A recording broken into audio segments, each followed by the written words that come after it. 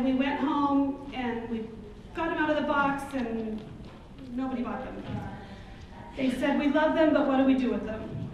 So we decided to start designing patterns that would showcase these prints so that we could sell the fabric, because we had a huge investment in this fabric. So then one of our sales reps took some pictures when he was there of some of our quilts and started showing them around to other shops, and they started calling us for patterns, and a pattern design business was formed out of necessity in response to that. Since then, we have 18 patterns out.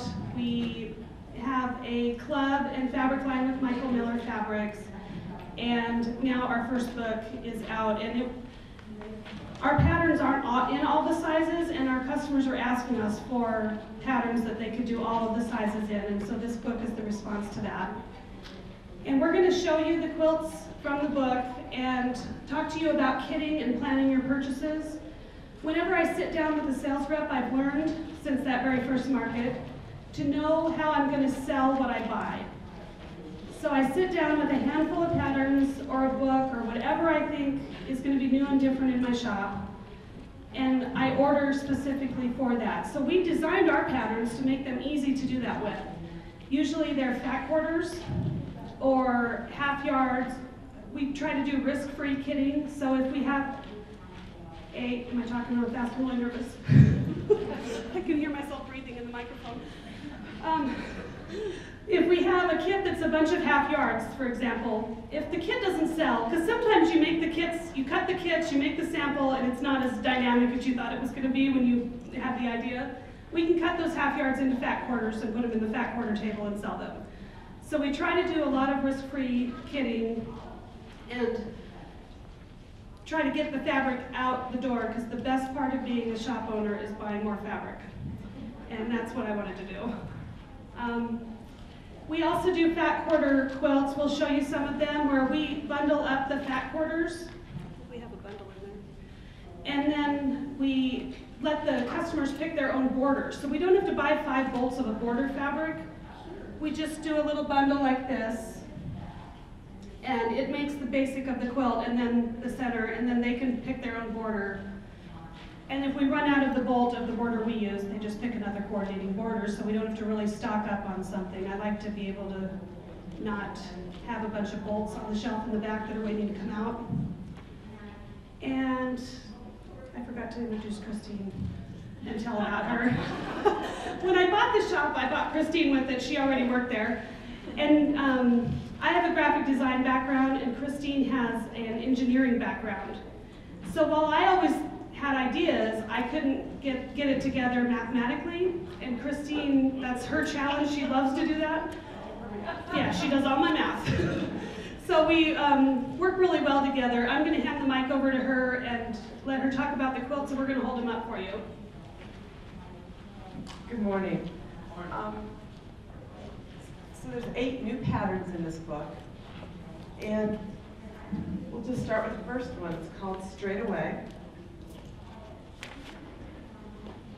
The lap size. Well, it's directional prints. And again, Michael Miller makes a lot of directional prints. We were working with them closely, so a lot of our patterns use directional prints.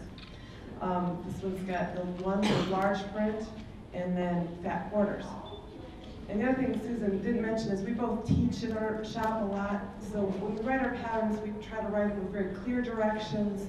If there's fat quarters that they're cutting, there's not just words of how to cut them out, but there's diagrams. So you can see exactly how to lay that fat quarter out, if it makes a difference which direction it is before you cut it. It's spelled out there. We've got both visual learners that like all those pictures, and some people actually read words, but we make sure we have good pictures.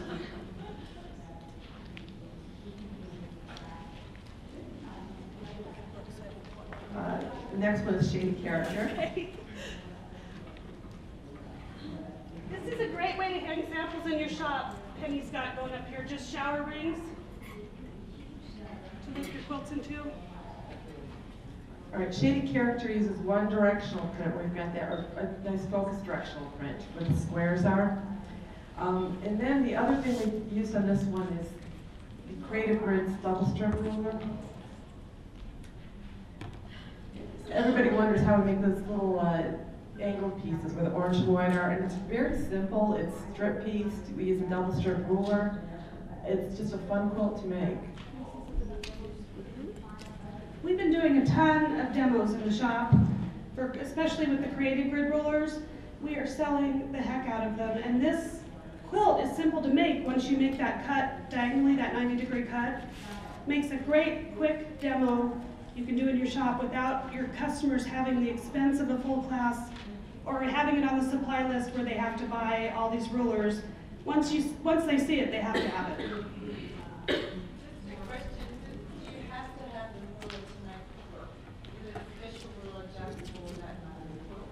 You have to be able to cut on the 90-degree to get that exact angle to make the square.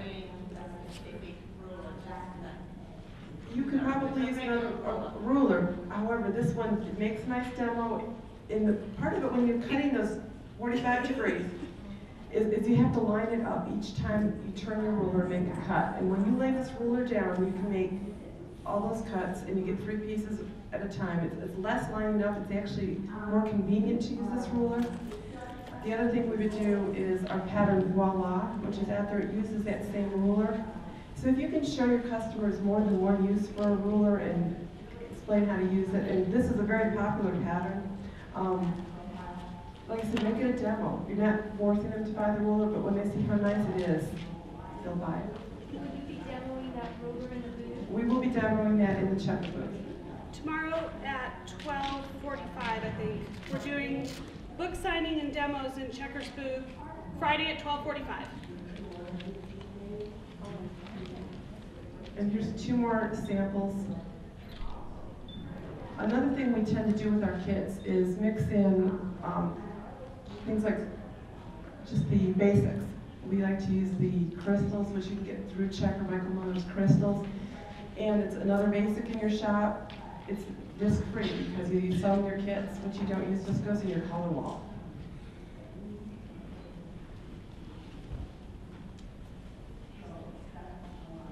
And what pattern was that called? Shady Character. Shady Character. What's next, Chris? Times Square.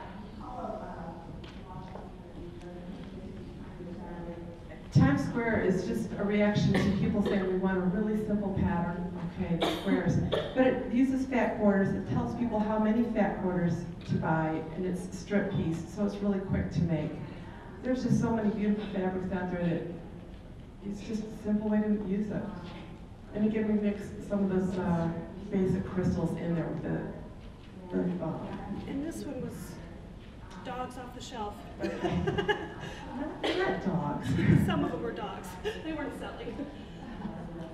It's nice to be able to just go through your shop and say, look, if I pull these bolts, what can I make? And since again, they're fat quarters. And again, if you just bundle the fat quarters together without a border, sometimes the bundle's beautiful. They don't even buy it for the kit you're making, but they'll just buy them, the bundles too.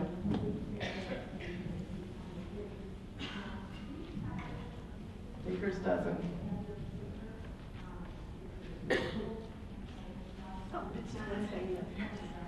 Baker's dozen started because the lap size has 13 fat quarters.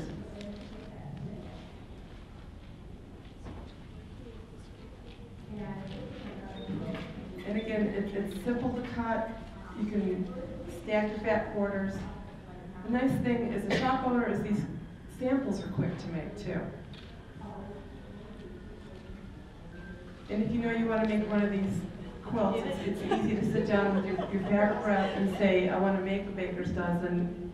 Sometimes fabric collections have 40 bolts and you don't want to buy 40 bolts. But if you say, I want to make this kit, I can pick the 13 I want to go in a lap size quilt. If this is the border I want, I'll get it with bolts, or maybe a couple bolts, or maybe a couple, 3 different bolts, and let people pick their borders and backing. But that way you have a plan to sell what you're buying as you go into it. The next one's fat quarter 4 patch. This one's 15 fat quarters for the lap size, which is this bundle. In the book, I think the lap size even has a border on it. We've made one without it, so you can just show off the pattern. You can use large prints in this one, directional if you want to turn it. Fat quarter 4 patch. Here's a larger one.